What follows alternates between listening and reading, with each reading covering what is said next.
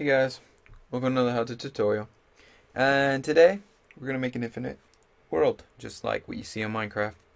We're gonna make it with Unity3d, so let's go ahead and fire that up right now. So, we're gonna create a new project. Um, leave it there. The packages that you want to check is character controller and terrain assets, and that's all you need. And yeah, create. And this is probably gonna take a while. Oh.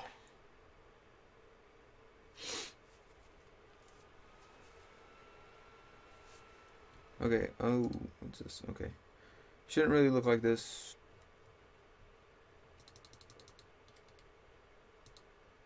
There you go. Okay. So, you're gonna have something like this.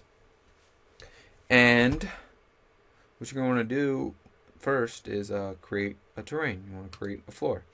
So, you want to go click on terrain, create terrain. You're gonna have a terrain like this. Zoom out. Alright, and we're going to go back into the terrain section and click on set resolution. In set resolution, change your width, or terrain width, to 500, and your terrain length to 500. And yeah, set resolution. So you're going to have something like this, just a plain old terrain. There is an end to it. Let's go ahead and add a light right now. We're gonna click on game object and then create other, and we're gonna put it in a directional light. And we're gonna pull this back a bit. Right about there is good. And so we have a floor like that. For this terrain, let's go click on terrain in your hierarchy panel and go to your inspector view and go to the paintbrush. Paint textures, and there should be a button called edit textures. Go ahead and click that. Add a texture, and we're going to select one. Probably put a cliff and a cliff and double and whatever. That's what it looks like. So you have a world like that, actually. Yeah.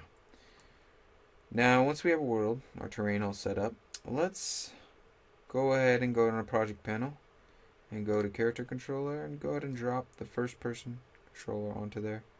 Doesn't matter where you set them. Zoom in on the character by pressing F on your keyboard and go ahead and check him out there. He should not be under the ground or like this. He shouldn't be like that. Let me pull him back up. We can actually do this. Back to the original. Just make sure he's above the ground. Once you have set your first person controller in, we're gonna go ahead and make this world infinite. So what I mean by that is we'll go ahead and push play, and we're gonna walk to the edge. Actually, he's walking pretty slow, so we'll change the speed for him right there. Movement, I'm just changing the speed just so we can get him falling over the edge of our world. So we're gonna walk forward, and we're gonna slow down wherever the edge is at, which is right here. Oh god, okay, fell. Yeah, so I fell over the edge. There's no more terrain. Blah, blah, blah, blah. We don't want that to happen. So, what do we do? What do we do? Okay, well, what we do is get the infinite terrain script I provided, and we're going to go ahead and drop it into my assess folder. Project panel. Into the assessed folder. And we'll get this where we dropped. Drag and dropped it. We'll put it in our terrain. Make sure your terrain is selected in the hierarchy. It will pop up in your inspector. Go ahead and drag and drop. And what you have here is the infinite terrain script. You're not done yet. You need to add the player object to the script. So how do you do that?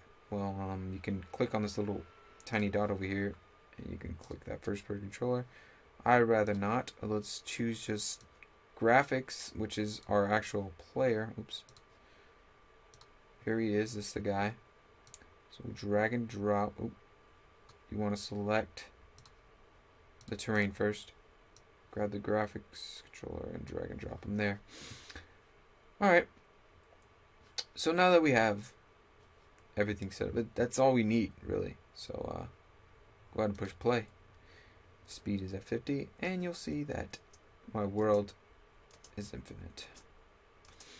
There's no end. I will not fall over the edge. Thank God.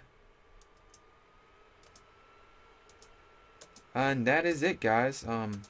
Thank you for watching. If you have any questions, go ahead and leave it in a comment below, or PM me if you would like.